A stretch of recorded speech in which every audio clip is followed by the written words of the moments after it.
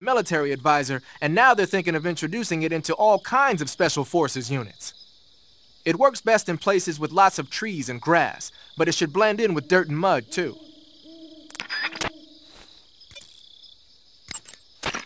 So, you're wearing woodland face paint. The woodland paint is most effective in forest environments. It'll work best if you use it when infiltrating forest areas. Pattern clothing, face paint, tactical movements. These are the elements of camouflage that will allow you to deceive your enemy. To camouflage yourself, first press the Start button to check out the survival viewer. Then select Camouflage, and you'll see two more options, Face and Uniform. Choose Face to apply face paint, and Uniform to change your field uniform. Simple, really. Make sure and choose something that'll match your surroundings. Your field uniform is not just a set of threads to wear.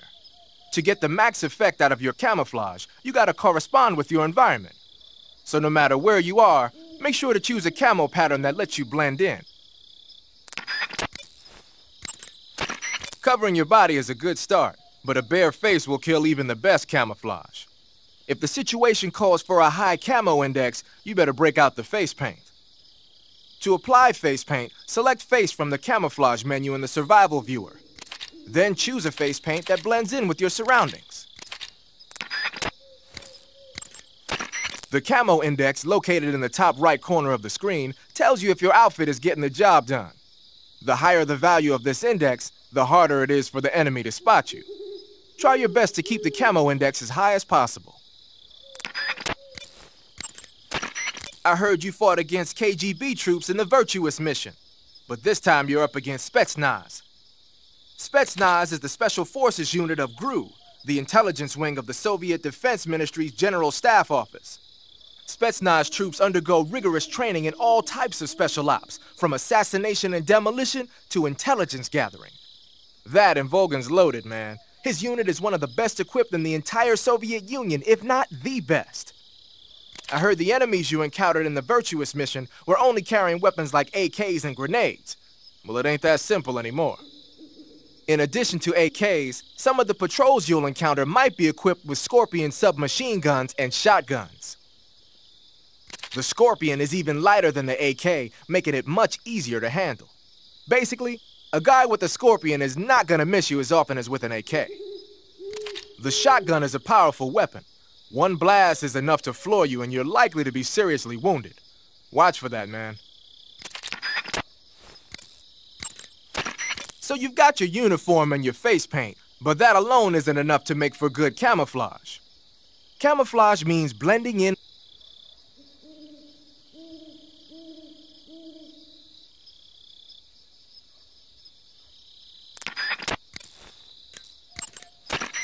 Paramedic. Snake, it's so good to hear from you again. Same here. It's been a week, hasn't it? 4 days, actually. Huh? I visited you in the hospital. You were still unconscious, though. Then you must have seen me naked. Yeah, but you were all wrapped up in bandages and tubes, so I couldn't do anything but look. Better luck next time. Let's hope so. But seriously, don't forget that you were like that until just yesterday. In fact, you really shouldn't even be on this mission. Keep an eye on your stamina gauge. If you start to run low, don't push yourself. Eat something to replenish your stamina. And try not to get yourself hurt. If you're wounded or get bitten by a venomous animal, go into the survival viewer immediately and treat yourself using Cure. Yeah. I can see you still know how to nag. You're welcome. And I can see you still don't know when to keep your mouth shut. Maybe so. By the way, I heard you're going to lose your medical license if this mission fails. Yes, there was talk of that, but the mission won't fail, will it? Of course not. Good. I believe in you. But you know what? I really don't care about my medical license. Didn't they use that to force you to participate in this operation? No, I volunteered.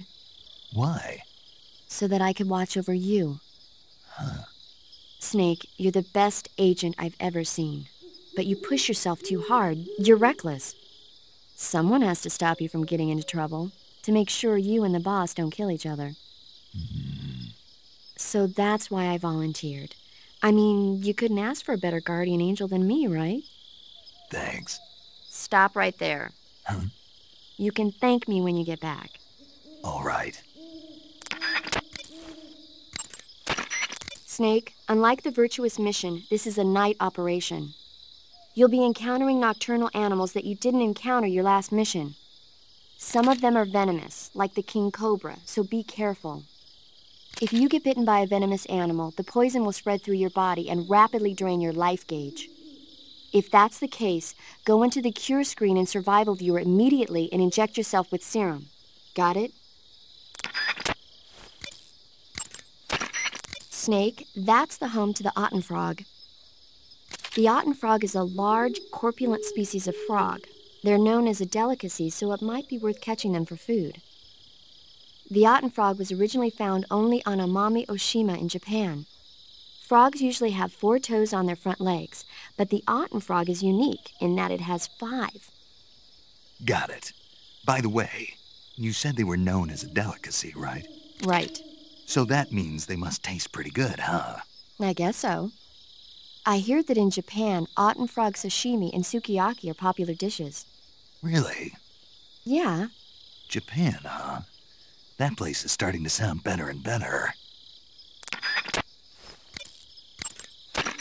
Snake, that area is inhabited by the Japanese flying squirrel. Japanese flying squirrels are non-venomous, and they shouldn't attack you.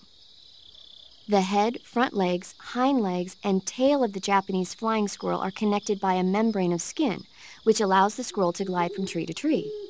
It says here that if it catches a good wind, it can fly more than 100 yards.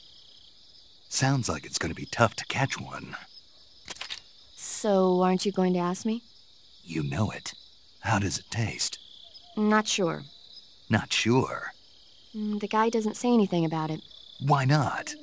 Gee, maybe it's because no one would ever think of eating a flying squirrel. Then I must be the first one. Maybe you are. The gauge below your life gauge is your stamina gauge. It shows, as the name suggests, your remaining stamina. As you consume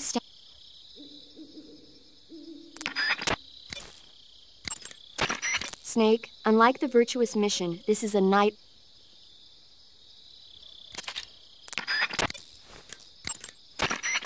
Snake, your first task is to meet up with Adam, the contact provided by the KGB. The rendezvous point is the abandoned factory to the north of your current position. Head north. The abandoned factory. That's where I met Sokolov during the Virtuous Mission. Correct, but we can't afford to have the same thing happen this time. I know. Like the Virtuous Mission, Operation Snake Eater is a solo sneaking mission. There are no units in the field to back you up. Avoid engaging the enemy whenever possible. Your first priority is to remain unseen. Use the camouflage option in the survival viewer and choose your camouflage wisely. Proceed with caution. Unlike the Virtuous Mission, this is a night operation. You'll get lost more easily in the dark, but it'll also make your camouflage more effective and make it harder for the enemy to see you. On the other hand, it will also be more difficult for you to see them. You'll also find that different animals are active. Some of these nocturnal animals are poisonous, so stay alert. Paramedic is with us again to provide information on the local plants and animals. Give her a call if there's anything you need to know. Operation Snake Eater is different from the Virtuous Mission in that you won't be able to complete it in just a few hours. The time limit set by Khrushchev is 1 week. Within that time, you'll have to rescue Sokolov, defeat Volgin, destroy the Shagohod, and... I know. Good. In any event, you'll not be allowed to return until you've accomplished your objectives. Survival in the field will be critical in this mission, and the most important survival technique of all is, of course, finding food. You can get food in the same way you did during the Virtuous Mission, by capturing it. The enemy presence in that area is still light. You should try and get as much food as possible while you can. Thanks to last week's nuclear incident, the Soviet Union is now on secondary alert. We're one step away from a nuclear war. DEFCON 2, huh? In American parlance, yes. From what Western intelligence has been able to gather, the radical elements in the Soviet command are showing signs of impatience. They say we're on the brink of World War III here. And with Khrushchev's position getting weaker every day, I worry whether he'll be able to hold them back. 1 week. Yes, America must eliminate the boss by its own hand to prove its innocence. There is no other way to resolve the crisis. Everything rests on your shoulders, Snake. Failure is not an option. I know. Major, what should I do with this wreck of a drone? Just leave it there. Are you sure? Yes. But isn't this thing top secret? Yes, it is.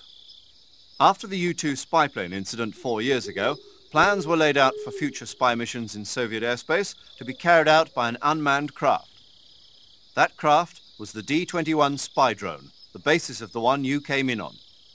The D-21 is launched from a craft called the M-21. The M-21 itself is a derivative of the A-12, a supersonic long-range spy plane currently being developed as the successor to the U-2. However, for this mission, we used a modified YF-12A, a long-range interceptor version of the A-12. After being released from the mothership, the drone can achieve speeds upwards of Mach 3 at high altitude using its ramjet engine. It can't be shot down by ground-to-air missiles, and it's nearly undetectable by radar. With Selinoyarsk in such a high state of alert after our last escapade, this was the only reliable way to get you in. This is all top-secret military technology. Are you telling me I'm supposed to just leave it here? That's right. Why? The purpose of Operation Snake Eater is to send an American agent into the field in order to eliminate a defector and traitor, namely the boss. Part of that mission involves making sure the Soviets find out what we're doing. So we have to leave behind some kind of evidence that the U.S. was involved. Don't worry. The technologically sensitive components of the craft were rigged to self-destruct when it landed. The only thing the Soviets are going to find is a pile of American-made scrap metal. Got it. Just one thing, though. What is it? I think they'd better redesign the landing impact buffer. People are going to get hurt landing that thing. I'll let them know. Major, I appreciate you allowing me to use weapons, but shouldn't I be carrying some rubles? You mean fake currency? Right. Snake, do you remember the Francis Gary Powers incident back in 1960? Powers was flying a U-2 on a spy mission for the CIA in Soviet airspace. He was shot down and taken prisoner. His confession brought to light the fact that the CIA was spying in Soviet airspace. As a result, the US-Soviet summit scheduled for 2 weeks later was cancelled. Yeah, I remember. U-2 pilots are required to carry items that mask their identity. Powers was carrying ruble, mark and lira coins, as well as French gold coins. He was also carrying 2 gold watches and 7 women's rings. All of these objects were meant to conceal his national origins. But for this mission, we've got to demonstrate to the Khrushchev regime that America is involved. There's no need to conceal your origins. And besides, all you need to do is complete your mission. As long as you're not captured or killed, the details will take care of themselves. Okay. The Soviet intelligence community must be up in arms about the boss's defection. The great Voyevoda has abandoned America and embraced the Soviet Union. Voyevoda? Apparently, that's what they call the boss behind the Iron Curtain. It means warrior or mighty soldier in Russian. When used to refer to a woman, it means something close to Lady Knight. In Russia, where they've had a number of female emperors throughout their history, it's a term of great respect. Well, poetic in a way. The boss's exploits have made her name famous in the East as well. Major, why did the boss defect? I don't know, but I will tell you this. America is all too eager to get rid of her. What do you mean? She knows too many of our secrets. If she were to relay all the top-secret information she knows to the Soviet bloc, it would put us at a severe disadvantage. It might even lead to the downfall of the West. Even if we survive, the boss is still too much of a hero to us. With her in the Soviet camp, we'd suffer a fatal loss of morale at home. There are even whispers that some of the less stalwart elements of the military might follow her example and defect themselves. I assume you're aware that since your last mission, several key figures within the CIA have